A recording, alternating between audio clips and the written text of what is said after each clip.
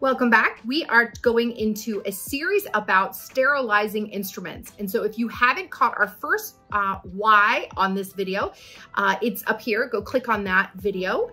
It'll tell you all about disinfection, sterilization, and all the differences. But this video is all about how. How do you do this? How are some tricks out there? Can you use your Instapot? These are all questions I'm going to answer and more. So stay tuned for this video.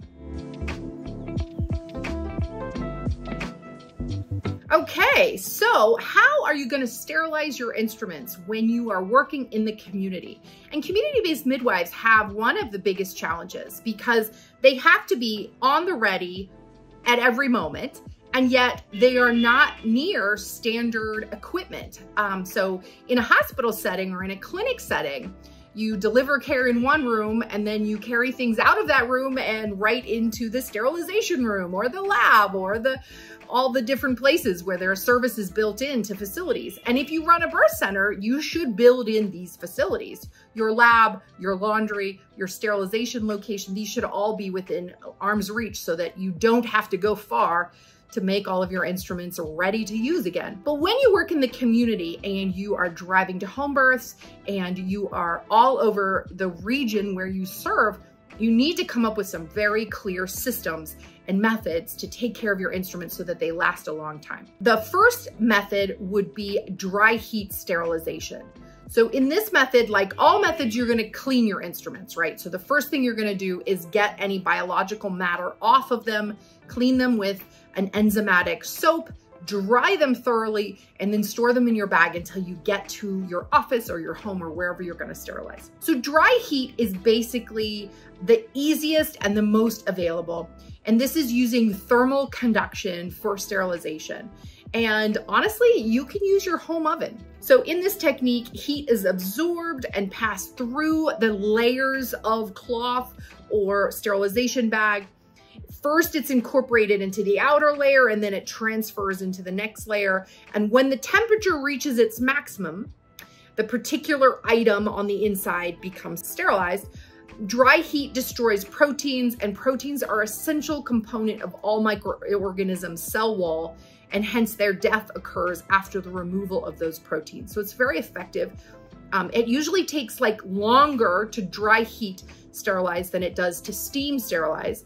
And that's essentially the only reason why mainstream medicine doesn't use dry heat is it takes longer. It's not as efficient because moisture penetrates faster, but it's just as effective. So dry heat is a perfectly appropriate technique. You're gonna preheat an oven with an internal thermometer. So don't just trust the oven temp. You gotta buy one of those internal oven temps so that you make sure you hit the correct temperatures.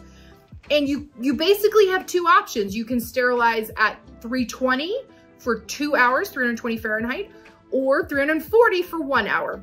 The choice here is yours. I know some benefits and risks for both. I mean, there's no real risk, but for the 1 hour, you have to be absolutely certain of that temperature, number one. But if you're using the plastic sterilization bags, sometimes the temperature gets so hot they melt a little bit. People who are using paper, it makes the paper burn smell bigger. So most midwives I know opt for lower temp for longer time. But whatever you want to do there, 320 for 2 or 340 for 1. Clean, dry, and package your instruments, however you're packing them. Some people pack them in that non-barrier blue wrap and then tape it with sterilization tape. Some people buy those steam sterilization bags and then put sterilization tape to make sure that they sterilize. Some people are sterilizing in reusable metal containers.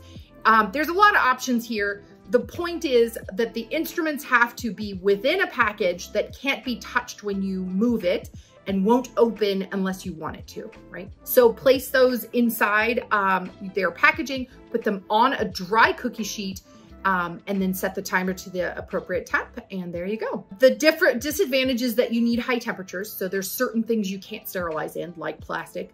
You should never sterilize rubber either. It takes a long time, and then there's cool down required.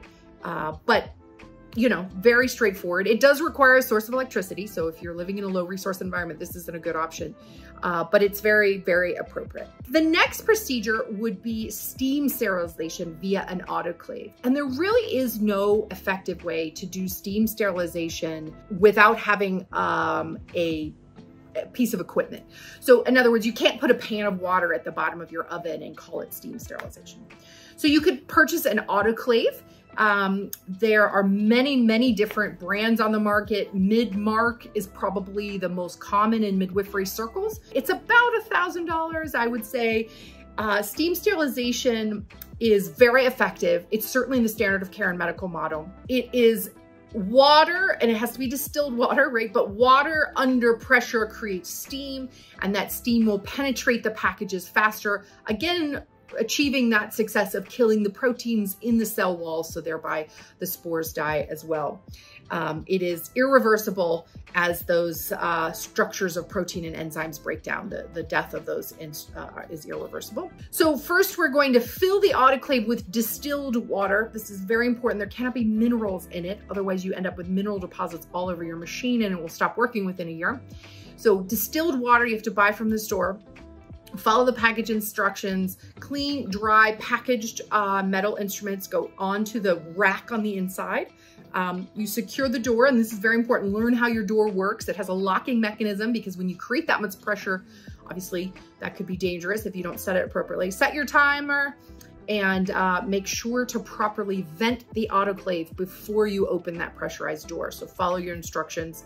Some of the disadvantages of steam sterilization is there is potential moisture retention in the package, and that can degrade a paper side of the package. Only stainless steel and plastic items can be used here. Again, there is a danger if you don't follow the autoclave instructions, so that is real. You can steam sterilize via a pressure cooker, and these are like pressure canners or pressure cookers. They're often referred to as portable autoclaves. The pressure cooker can be used to create much the same effect. Using an immersion only method, pressure cookers are ideal for sturdy instruments, so your suturing instruments would be fine here. They can't quite reach the same temperatures as autoclaves, but they definitely prove themselves to be effective. When spore studies are done after the fact, they're always effective. Because it's not really designed to create a vacuum, it's important to let the pressure build up before you vent it, but also know the limits of your actual pressure cooker. So read those instructions very carefully. Again, clean those instruments, package, and then we place them directly. We don't package for the autoclave. So what most midwives end up doing is they put their instruments that they want sterilized in the base in the water bath.